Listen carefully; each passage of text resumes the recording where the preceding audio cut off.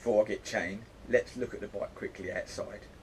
For those who can ordinarily see some bits and bobs wrong, I'm going to go through it in a minute. Yes, I know you can see them, but I just thought I'd let you see the bike, what we're going to be talking about. Template, 2010 model, 125, loads of miles to the gallon, economy, tiny, tiny pencil wheels. Actually, they're quite good.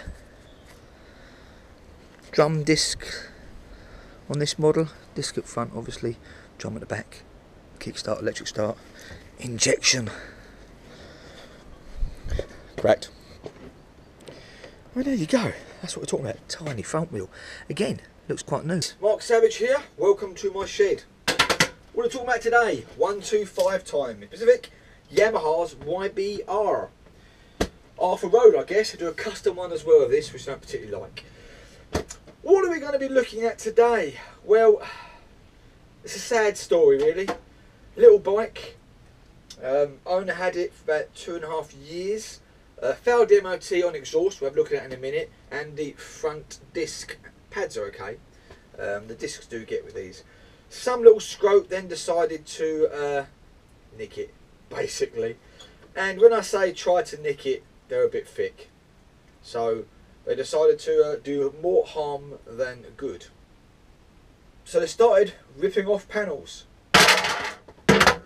and ripping off the back of the clocks, which should go here. Didn't stop there though, did they? What else did they do to the bike? Let's have a look. Fuck.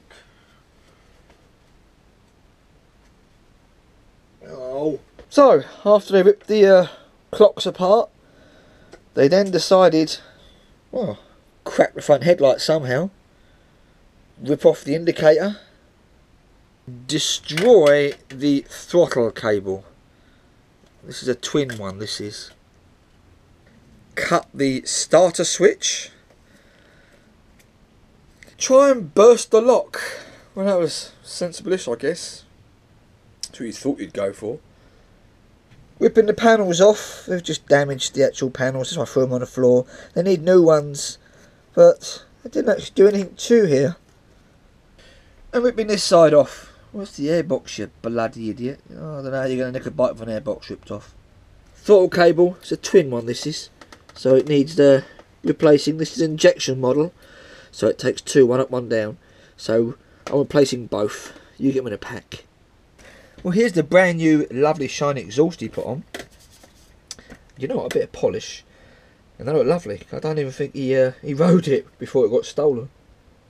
Front disc. Failed the MOT on this. Do you know what? There's not really even a lip on that. I have bought another one. It's on the sheet. Do you know if you ever... This was a L-plate, little bracket. If you ever find that you read the sheet, it's got a failure on it, the next MOT guy's going to look at that and say it's a failure. But do you know what? I can't see anything bloody wrong with that at all. Headstock on this is good. So that's all good. So it's a case of popping the indicator, fixing that, taking the tank off. As you know in my videos, I'm going to change the spark plug, change the air filter, take the oil out of this, and take the tank off, panels off. You know, I have the same script for big bikes as small bikes. I don't know what's happened to this bike, and I actually don't even know if it runs. That's a bit scary, isn't it?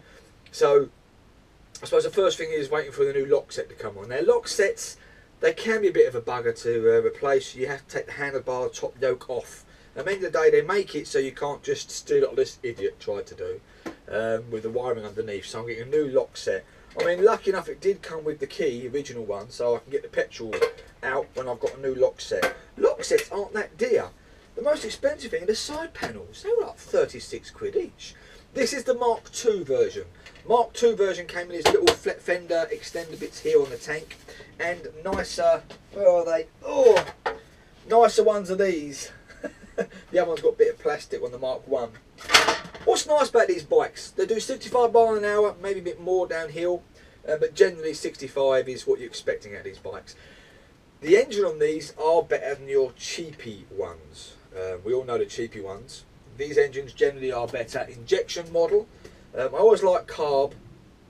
I had someone comment the other day something about cut injections always much better, which smaller bikes tend not to be. 125 much better, but I've had a lot of problems with the PEDs, with injections.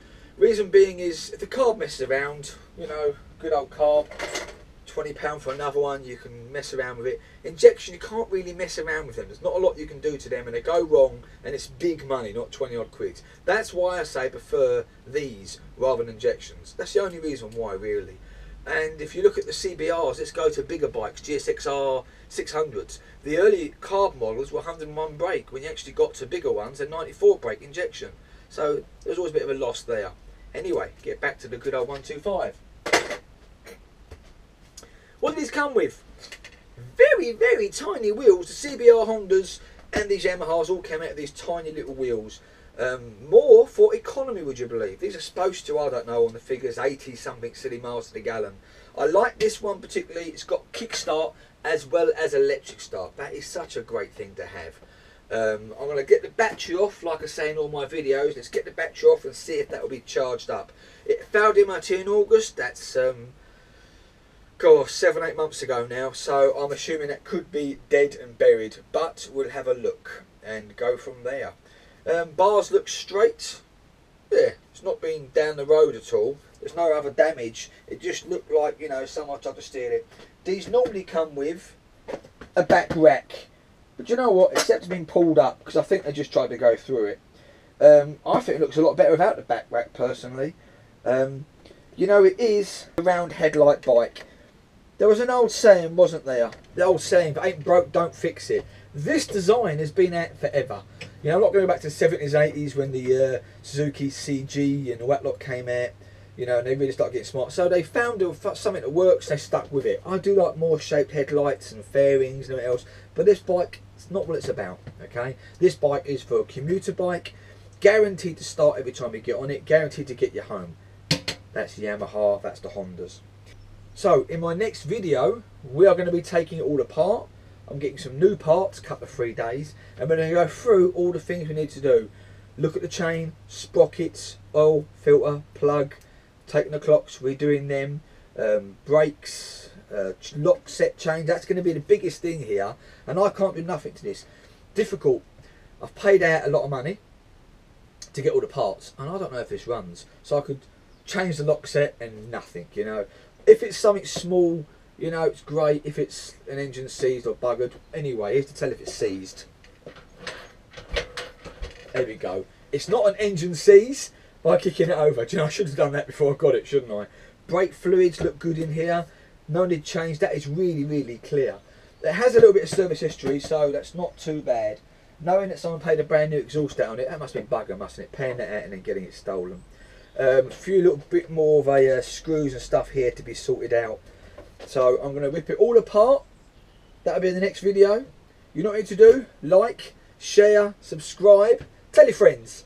I keep making them, and this will be over the next week or so. I'll get in this all ready, and we're going to see what I'm doing when I'm doing it, and then outside when it's all cleaned and ready for someone to enjoy. But yeah, not bad little bikes, and not a bad bit of money for it. Battery off. Let's get that charged. Thanks, guys. Let's get the battery. I said guys. What the fuck do I keep saying guys? Fuck girls. Ah!